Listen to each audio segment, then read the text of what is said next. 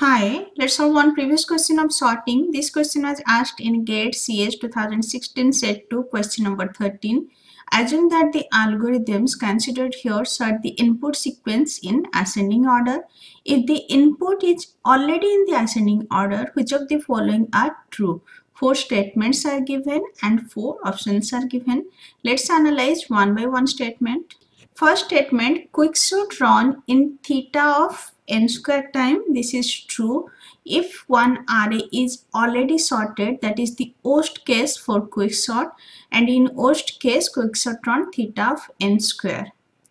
Next, second statement, Bubblesort run in theta of n square time. Actually it is already sorted, means in first pass it will be sorted. It will take just theta of n in best case.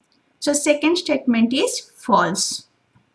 Next, third statement, Mergesort run in theta of n time. For best case, worst case and average case, Mergesort always run theta of n log n time. As here it is given theta of n time, that's why this is false. Next, fourth statement, insertion sort runs in theta of n time. This is true if one array is already sorted, that is best case for insertion sort, and in best case insertion sort run in theta of n time, while in worst case it run theta of n square. As array is already sorted in ascending order, that is best case for insertion sort and worst case for quicksort.